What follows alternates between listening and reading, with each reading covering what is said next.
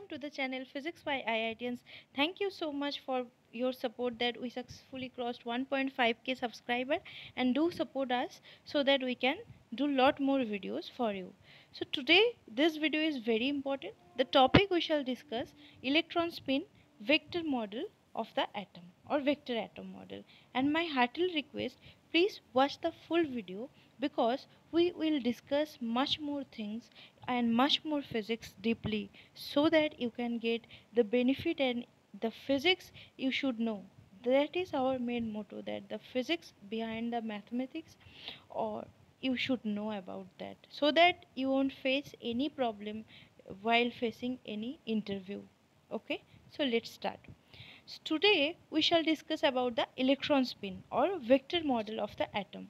So before discussing what is electron spin or what is vector model, we should know the background of the discovery. So the background was, we know the Sommerfeld theory, Sommerfeld correction, relativistic correction theory. Then Sommerfeld come up with his space quantization, but still there was some problem.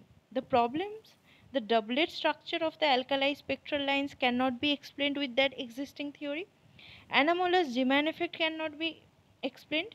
So there was some missing line, or there was some gap between the existing theory and between the real field. So how to overcome it?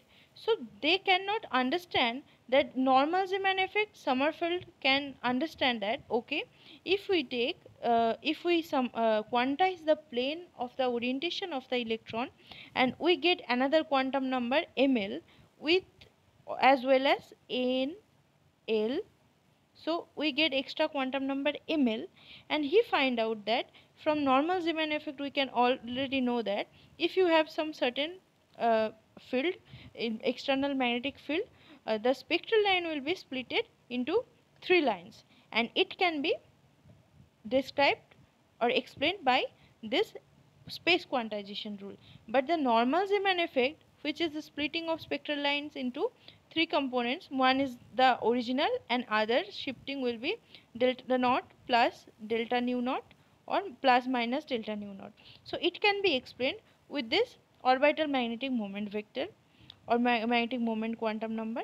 But the more observed phenomena, that is anomalous Zeeman effect, where the spectral line splitting is more than three lines, and it cannot be explained by Sommerfeld theory.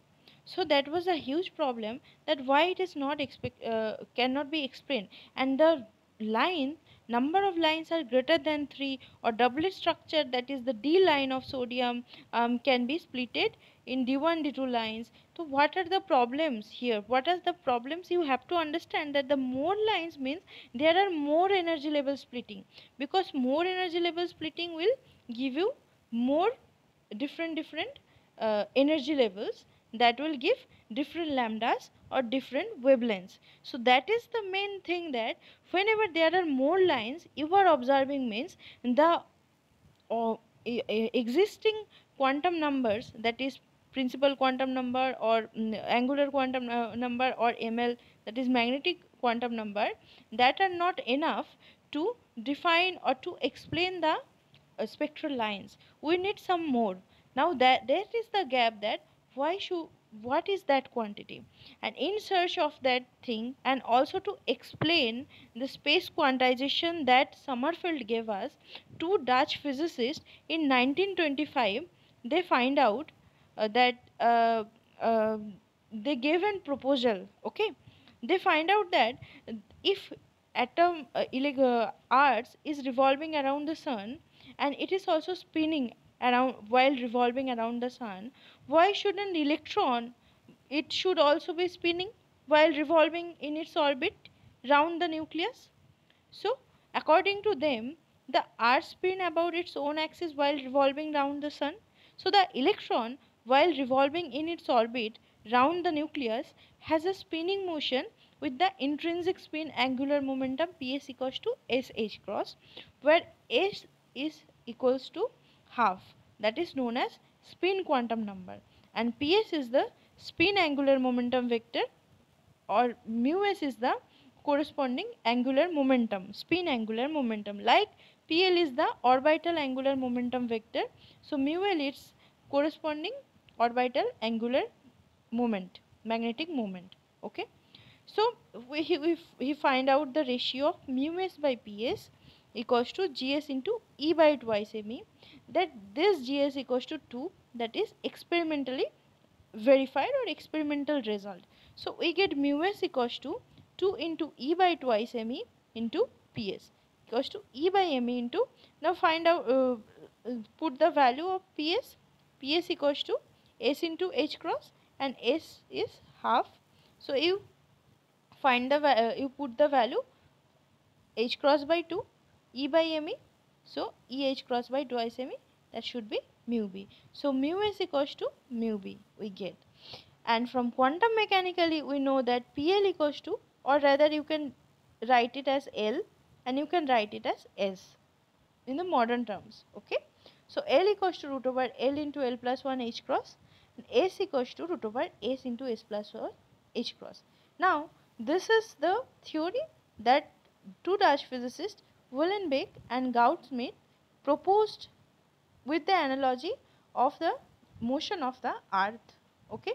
Now what is the proposal, what is the background of that proposal, you should know. So before discussing the much more vector atom model, I think we should go and know what is the spin theory that the proposed by Uhlenbeck and Goudsmit.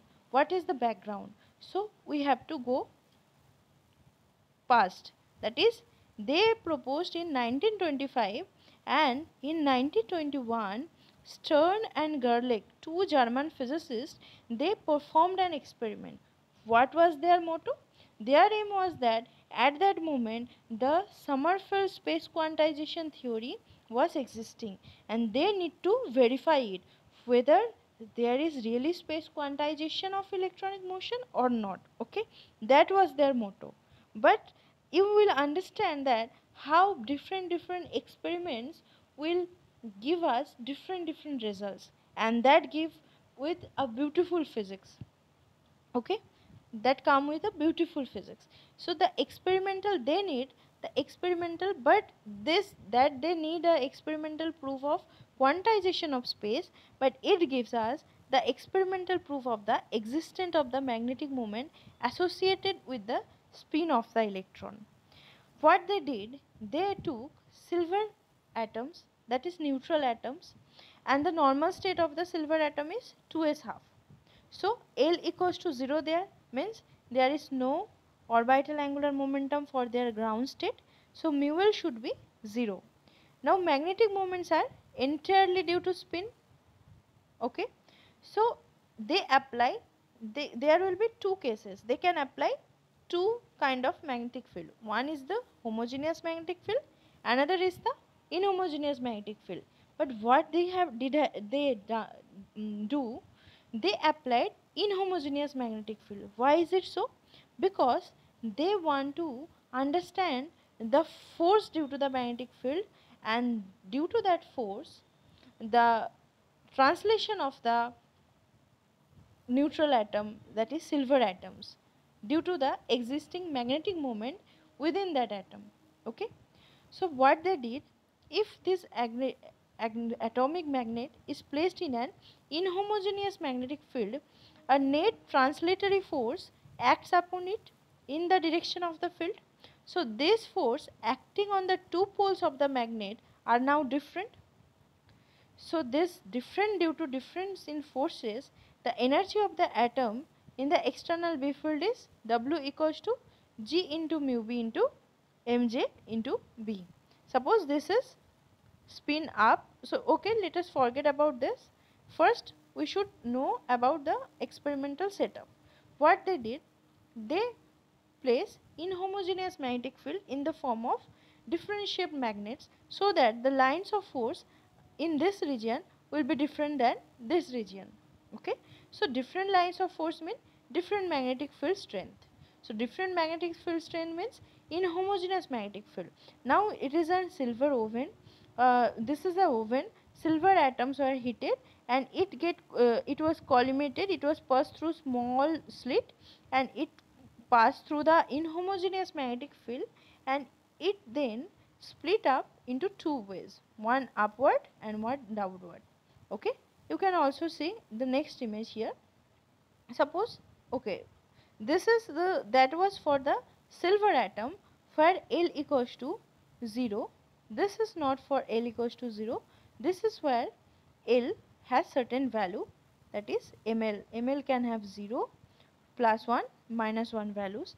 What it can be observed that some of the atoms will get no deflection, some of the atom will get deflection upward, and some of the atoms get deflection downward. So look here, this will show you a very beautiful space quantization phenomena in a real way. I mean, you can feel that electrons, the moment, magnetic moments, orbital magnetic moment, spin magnetic moment, they cannot orient randomly, rather they are oriented in a defined way, or they are quantized. Okay, so now we will find out what will be the force that is acting on the electron so that its energy in the external magnetic field. The energy will be G into mu B into mj into B, where mj is ml plus ms, where ml is the orbital quantum number, ms is the spin quantum number. Now after calculation, the force we will get that F equals to minus dw dz, because suppose the inhomogeneity is along the z direction, so the force will be applied. Suppose the atoms are going along y direction, and the force that is applied along the z direction in terms of the magnetic field, due to the magnetic field, so we get force as minus dw by dz, and this inhomogeneity due to the inhomogeneous magnetic field, and that will get minus g into mu b into mj into dB dz. So here you can get that when F increases, dV dz also increases. Okay. Now when no magnetic field, there should be beam travels undeflected towards P. P is the photographic plate where you are collecting the atoms. Okay. Now when in inhomogeneous B field, what they observed that each silver atom in the beam is acted upon by a translatory force at right angles to the path of the beam, because F will be Q into V cross B. So the force they will realized, or that will be applied, that is perpendicular to the path of that atom, and they will incident on P, that is photographic plate, slightly off the axis, not like the origin. They will slightly off the axis, means they will be deflected. Now beam splits into two and produces two short lines on the photographic plate. So if it is your photographic plate P, you will get two short lines on the photographic plate which is off axis. Now this is a direct proof of space quantization, that is mj equals to plus minus half, where j equals to L plus, if suppose here L equals to 0, so 0 plus half is the total angular momentum, that is half. So 2j plus 1 will be 2. So there will be possibly two orientations, and 2j plus 1 is 2, that will, the two different orientation will give you the spin value, that is plus half and minus half.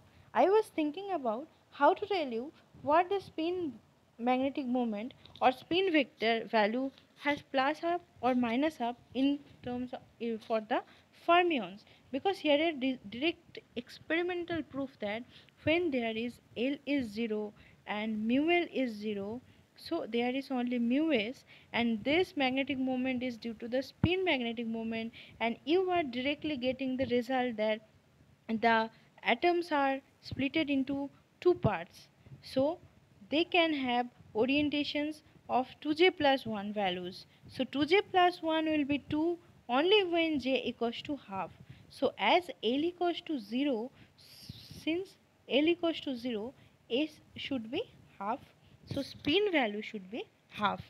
Since it can be upward or downward, so spin value can be plus half or minus half. Okay. Now the experiment was later done using beams of hydrogen, lithium, sodium, potassium, copper, Au, etc. Okay. Now you understand that whenever there is a shifting, so you should know what is the formula of that shifting, that is the deflection of the beam. And after calculations, if you take certain simple calculations, you get the force that mu b into dv dz along the z direction, and you get the acceleration, that is fz by m. So it will be mu z by m into dv dz, where mass m is the mass of the Ag atom. Now if L is the length of the path in the field and time traverse is t equals to L by v, so displacement along the z direction should be half into ft square. So it should be mu b by m dB by dz L by v whole square. And the most probable velocity of Ag atom is root over 2 kt by m, where we get the value of d. So you put this value of v in d formula, that you get d, that is shifting or translation, transverse translation, is plus minus mu b into dB by dz L square by 4 kt. So this transverse translation you find out with this formula. Okay.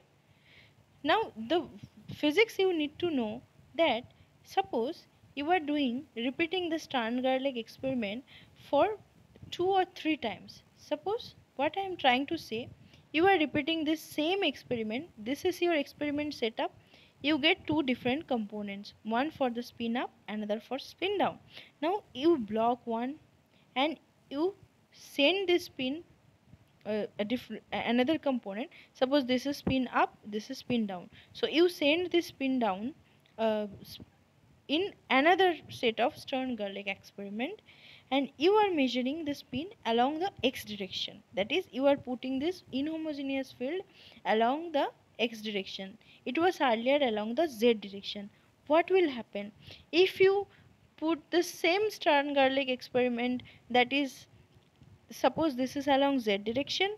Now you put the Stern Gerlach experiment setup where homogeneous inhomogeneous field along x direction, and you perform the experiment and you get some spin value, and then you again set up the same Stern Gerlach experiment value and you pass only one component. What will happen? So in classically, the spin is whenever some spinning top that is rotating, it is only one rotation, one kind of rotation, either clockwise or anti-clockwise. But here you will certainly find out that if you this experiments for twice, thrice, for 5 times, 6 times, 100 times, blocking one of the any one of the spin component, the spin component will not be 0, or the spin component along z axis may be plus, may be up in some experiment, in some trial it may be down, it's in some trial it may be up, in some trial it may be down, in some trial. By trial I want to tell you the different experiments that you are trialing to find out the spin alignment. So that is the thing what I want to tell you. The spin alignment is not like a classical way, that the electron is like a classical moment, it is revolving around this way, so it should be spin up for all the time, or it is revolving around this like this way, it should be spin down like all the time. It is not like that. If you simultaneously perform the Stern Gerlach experiment, putting one of the, suppose only one of the component you are sending and you are making another component blocked, classically you should think that the spin component along z direction means there is no component along x direction, there is no component along y direction. Sx sy should also be some should also be 0. But whenever you are experimenting the Stern Gerlach experiment for different orientations, whether you are blocking any of the spin component, always you get certain values. Okay, so spin is not a classical thing here. The spin here in this picture, suppose this is the spin. Okay, the spin of the motion, look here, the spin of the motions has three components, sx, sy and sz. So this can be oriented like this way, or certainly it can be like oriented like this way. This is telling you the spin up direction, this is telling you the spin down directions, and in quantum mechanically all are possible. So linear combinations are possible. Okay, whether you are measuring it, when you are measuring it, but it cannot remember its previous state. After the measurement it will forget its state. Okay, so the spin is not the classical motion of spinning like spinning top of the electron. Here spin of the electron is an intrinsic property of the electron. Next video we will discuss about the vector atom model deeply. So thank you friends, thank you for watching. If you like the video, if we find the video is helpful, please share with your friends and also share subscribe to the channel. Thank you.